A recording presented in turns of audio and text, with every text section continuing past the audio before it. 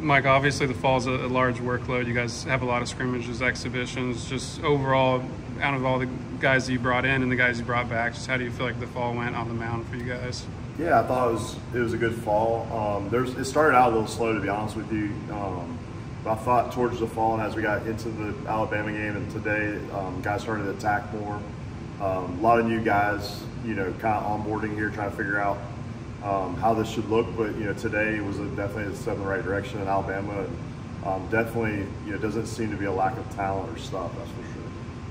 The two left-handers that started today, you guys brought in the summer, Joey and Wes. Just those two guys have both had pretty strong falls. With Wes, just how impressive is the stuff, and with Joey, how impressive have you been with his consistency? Yeah, I mean, Wes, the stuff is as loud as any left-hander in the country. It's really loud. It's a good four-pitch mix. It's a lively fastball, a good curveball, it's a good slider, plus change. When he's attacking hitters, he's going to be tough on guys. Bellini has just been kind of a model of consistency. Every time he's came out, he's had 4 pitches. There's been kind of like more of a professional approach to what Joey's doing. I like the veteranness that Joey brings to the pitching staff and kind of the tactician, the way he goes about it. It's been kind of fun to watch. Jamie looks like he's really developed that changeup. Just what have you seen that third pitch look like for him? Yeah, Jamie, that was the knock last year. You just needed the third pitch, something to go, through the lineup a couple more times. And, he came back and started throwing a really good changeup. And not only has he thrown a good changeup, it's been elite. I think if he rolls it out there today, it's probably going to be one of the best changeups in the country. And I know that's kind of weird for a guy that's got such elite pitches with the fastball and the slider. But the changeup we're super excited about. I think it might be his best pitch right now if you asked him. So it's definitely something we're excited about coming this spring. We didn't see Jamie. How do you approach coming off a season where he was as effective as he was and threw as many innings as he did? How do you approach an off season with a guy like Jamie? Yeah, so with Jimbo, we just wanted to keep him short. He threw 6 innings this fall, so we kept him real short. He threw it in a 3-week span. We didn't want to put him down and him lose range of motion in his shoulder and his T-spine and those things. So we wanted to kind of keep him going, keep his in ranges, and also let him work on the changeup. And I thought, the game plan was to keep it short and simple, and we did that. And kudos to him, he was pro in his approach, and he was efficient with the short amount of time that he had on the mound. So for him, more kudos to him than anything to be able to get the quality work he did in 6 innings. Evan obviously had a really good freshman year and then kind of a sophomore slump, and you guys have kind of been tinkering a bit with his stuff. Just where do you feel like you're at with him right now? Yeah, I like his pitch mix. I think, probably the second time in a row they back up the cutter a little bit and it got him, but the pitch mix is great. I think for him it's exciting to see it's 4 to 5 pitches and he's throwing strikes with those. And I was trying to tell him today at some point he's got to hunt the 3-pitch out. I thought he worked deep in a lot of counts where he's just trying to be too fine. The singer's got good action, just throw it down and kind of let it work. But I'm excited with where he's at. I think he's starting to have an identity and he kind of knows who he is. And so now coming back from the break, it's just going to be perfecting that.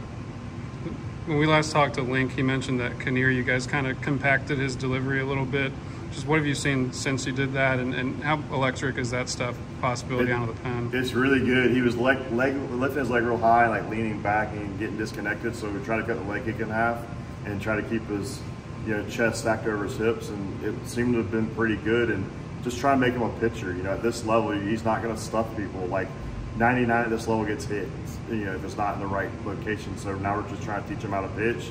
This is where you should throw your pitches, and now getting him to buy into that. And now we're evaluating every time he goes out there, did you throw your pitches to the spots you need to throw them to? So we're definitely pleased with the development of him here the last couple of weeks for sure. Quite a few guys who were freshmen last year were asked to take on somewhat significant roles at times just because of how things broke down. I guess, how do, from year 1 to year 2, now these guys know what to expect going? How do expectations change? How do you have those conversations with those guys? Now that they're not freshmen and they've had those innings, expectations has probably got a little higher for them. You're not treating them like freshmen. You're not dubbing down the pitch mix. Hudson Rowan, last year we were just throwing fastballs middle and trying to beat people.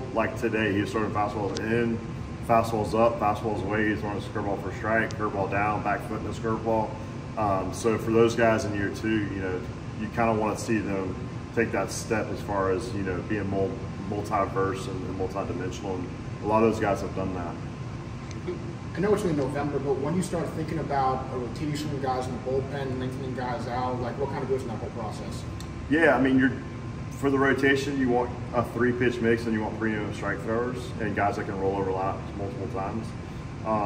Right now, we feel like we have a mix of those guys, whether it be 7 or 8 of those guys, and we'll come back in the spring and kind of let them duke it out. And then in the bullpen, do they have 1 or 2 quality pitches that they can throw for strikes and expand with? And the mentality piece is really big into that. And do they attack hitters? Do they get out in front, or do they pitch behind? So there's a lot that goes into that.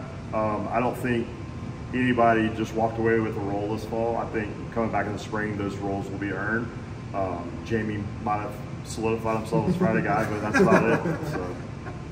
You had 2 lefties that didn't get to throw last year because of injury and obviously what Jacob went through. Just one, how good has it been to just see them on the mound, and how much do you think those guys can help you this year?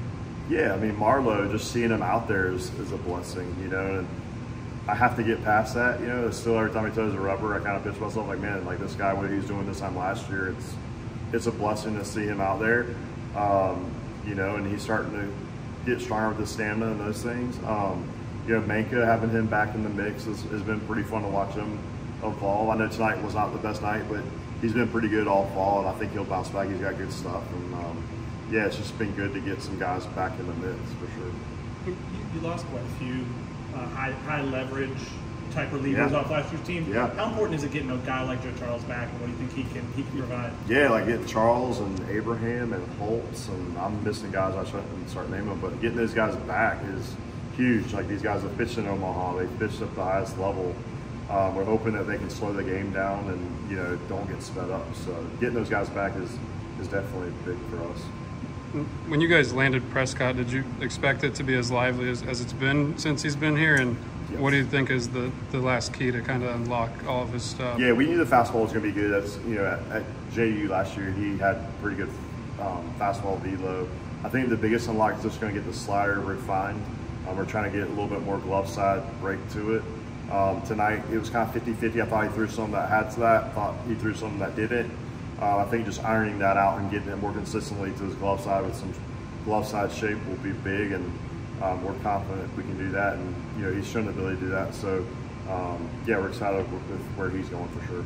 I know you probably can't say much about this, but just Leiter obviously had the procedure. Just what's your relationship been like with him throughout this time, and how hopeful are you to get him back up on the mound this spring? Yeah, I mean, Cam's handled this whole thing like a pro. He's really matured. This is, you know, not ideal for him, but there is some good things that are coming out of this. You know, him personally, to see his development has been pretty cool. Obviously, we're hopeful to get him back. He's one of the best pitchers in the country. You know, but for us right now, for him, it's just a day by day, and I don't think anybody has a crystal ball and knows when he's going to be back, or if we did, we would definitely put it out there. But for him, just trying to support him through this time, and you know, that's part of college baseball. Like, these guys come here to get developed on and off the field, and so, you know, we have to kind of continue to guide them through the good and the bad. So, but he's been A+ teammate. He's been a pro about it. He's handled things the right way, and definitely seen him mature personally, which has been fun to see. So.